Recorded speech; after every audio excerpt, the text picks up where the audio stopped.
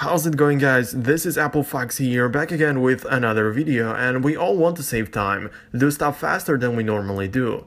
It's not always possible, but we can do several very handy tricks with our iPads that will definitely save you some precious time. And here in this video, I will be showing you some of them. These gestures are all very easy to perform, so without any further hesitation, let's get started. So it works on any iPad. It doesn't matter if you have the latest iPad Pro in the pocket. Well, probably you won't fit a tablet in your pocket, but you get my point. All iPads running iOS 10 should be fine for this, but of course, the newer models might react faster to the gesture. Now the first one is a way to get to the home screen from any running application.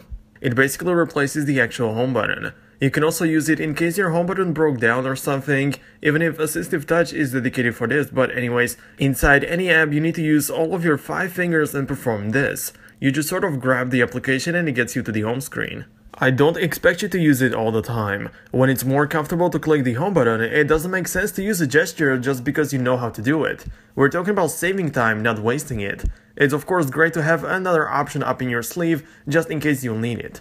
The next one is from Safari interface. It's used to switch between tabs and it's extremely easy. You of course have an option to go to the old tab view, but who wants to save so much time?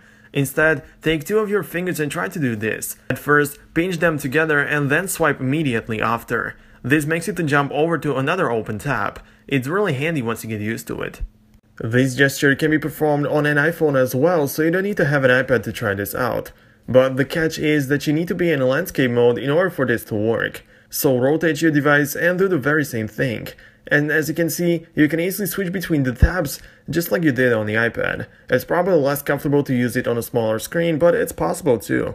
Now, this is something not many people are familiar with, and it's again in the Safari. Because most of us know that some iPads have built-in multitasking feature for certain apps, but there is also a multitasking panel for Safari tabs. Just grab the tab you can see at the top of the screen and simply drag it to the left. There is immediately another new tab. We all have to use keyboard to type stuff in. Don't worry, I'm not gonna show you a different way to type, but a slightly hidden feature instead. I said slightly hidden because some people know about it, but there are still some people who have no idea that something like this even exists. So if you swipe your fingers away from each other on the keyboard, it splits into 2 parts. If you do that at the opposite direction, it comes back to normal. It works in landscape mode too, and the reason it is there is simple. It's a lot more comfortable to use it this way, and you don't have to stretch your fingers that much to tap the one key you want. Since I discovered this really neat trick, I use it all the time, to be honest. The next one has been part of the iPad for a very long time. From the first iPad, I believe, and a lot of people still haven't heard of this. Basically, take your 4 fingers and simply swipe up. Did you notice what happened? The multitasking panel showed up. It's that easy. By the way, in the upcoming iOS 11, it will probably get removed because only swipe up with 1 finger will trigger the multitasking panel plus control center. Also, 4 fingers need to be involved in this one, but now swipe horizontally instead. You need to be inside any application in order to make it work, and the actual swipe allows you to switch quickly between open applications. It's possible to swipe either direction, so it's very easy. Maybe you're not used to it yet, but it can come in handy at times, so I'm pretty sure sometimes you'll take use of this.